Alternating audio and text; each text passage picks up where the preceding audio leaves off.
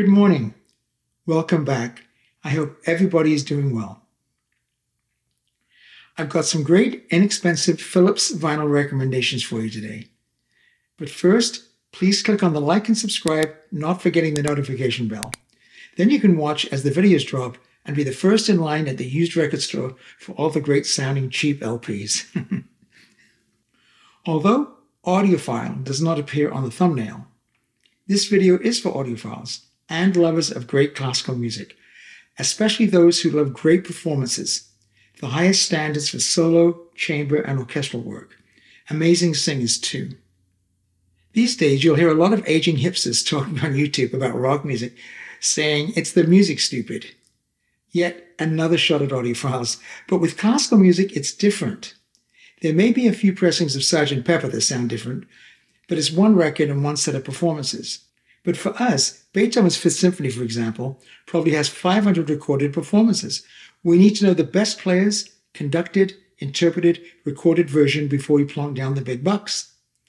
It's the music stupid is self-evident. We're listening to giants, not the local garage band on an indie label. As audiophiles and music lovers, we want and expect the best.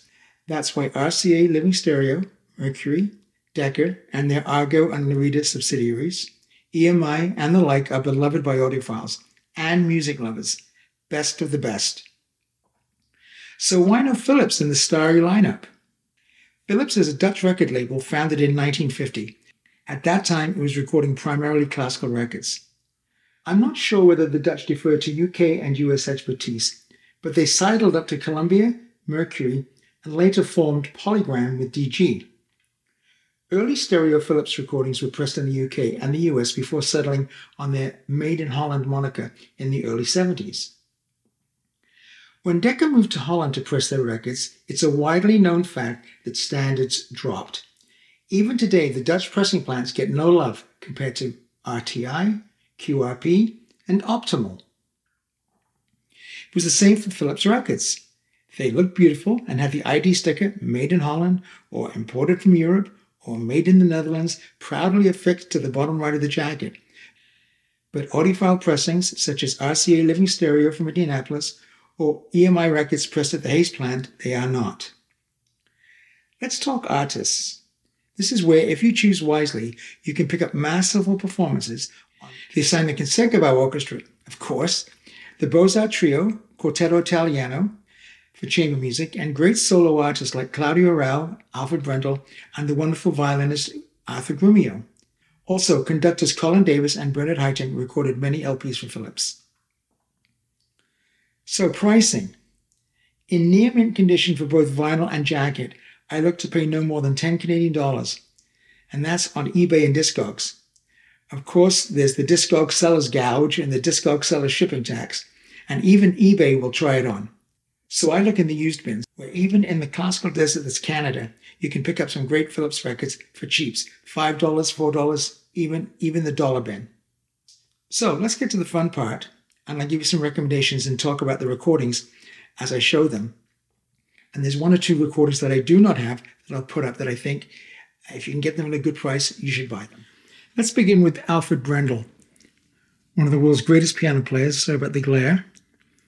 This is his Schubert series, recorded in the early to mid 70s. I couldn't find out where they were recorded. A wonderful artist. When I was at Trinity, a lot of the piano players kind of brushed him off and they preferred the Gilels or the Paolini school of playing, which is fine because they're two geniuses as well. And they would call him Alfred Brendel, Brendul, which is so far from the truth. He played with tape on his fingers, so you get that kind of very gentle, soft sound, very articulate, but a very beautiful sound. And these records really highlight his sound. I do prefer sometimes piano on compact disc, especially to do with pitch and the timbre, but these records get him really well. You can see the famous imported from Europe sticker. Sometimes it's made in the Netherlands, sometimes it's made in Holland. But I got these for about $1 each in some bin somewhere. Even on Discogs, they're very, very inexpensive. And, you know, Schubert piano music, it doesn't get the same press as Beethoven's piano music, but it is absolutely exquisite. And there are some real masterpieces among this. So there's one. He's playing sonatas in G and D and in C. That's their catalog number, the D894 and 840. I'll just go through these quickly. That's the Sonata in B minor, which is amazing, quite a late work. And the Wanderer Fantasy, many of you may know that. Fantastic piece. His very lovely Moment Musical and very beautifully, deeply felt performance of the Sonata in A minor. Now the sound. Again, we've talked about the sound not being part of the Starry lineup as RCA Living Stereo and Decca and EMI, etc. But it's very good. The pressings are very clean. You won't get many poorly pressed as far as warps and things like that from the pressing plants. But what you do get is it's not as they're not as deep in the sound stage. They don't sparkle like some of the other great record companies. I'm not sure whether it's to do with the stampers or the plating, or to do with I don't think the quality of the vinyl is that bad. It's such very quiet vinyl. But there's something going on compared to Decca and EMI. Well, let's put it this way. Same with DG. They have a house sound. And the final one is the Schubert Impromptus. These are absolutely gorgeous. If you don't know those Impromptus, they're very beautiful. And there's the man laughing. I think he's saying, thank God it's the last recording. I can go and have a vacation now. Anyway, fantastic performances. And nice sound. There's just not that much information about the recording locations, etc. These are all, again, mid-70s. This is Arthur Grumio, wonderful violinist, doing the Spring Sonata by Beethoven. It's beautiful, with the great Claudio Arrau as his accompanist. It's a very interesting artist. Pianist Stephen Bishop, playing Mozart concertos, piano concertos, with the great Colin Davis and the great London Symphony Orchestra. I love the colors. Stephen Bishop, I think he's from Slovenia. He's still with us. He's in his late 80s. Wonderful, wonderful piano player. Great series of Beethoven sonatas. And he was when I was in London, he was Stephen Bishop. Then he became Stephen Bishop Kovacevic, using his Slovenian name. And then he became Stephen Kovacevic. I'm not sure what he is now. Either way, he's a fantastic pianist. And this is lovely Mozart. It's not the best Mozart, but it's very good. And again, for $1 or $2 or $5, worth every penny. And the LSO play beautifully, of course. The Beaux-Arts Trio, they recorded God knows how many. But the earlier ones, this is volume 6 of Haydn trios, just shows you how many, and they did all the Mozarts and the Beethovens. And the best ones in the earlier years, the 70s, mid-70s, before they started coming digital. And they're lovely sounds, just three musicians, so the miking was a little bit simpler, and it sounds very good. Anytime the Beaux-Arts Trio, basically the gold standard for trios. This is a wonderful record. I actually put this on the Audiophile Dream list. Not only is it probably the best performance of these two masterworks, the Debussy String Quartet and the String Quartet by Ravel, played by the Quartetto Italiano, a very famous Philips recording. But the recording is very, very good. It's 1966. I'm not sure where it was recorded. They never give much information. But it's a very, very fine recording, very dynamic. The strings sound absolutely beautiful, very natural, and a nice acoustic. Again, I don't know where it was recorded. But it's definitely a first choice for this coupling. For me, I love it. And it's on our dream list. Probably this third top version of Mahler's great Das Lied von der Erde, his song symphony. This is with Concertgebouw, with Bernard Haitink, with Janet Baker, who is just transcendent on this record, and James King, who does a good job with a very impossible tenor part.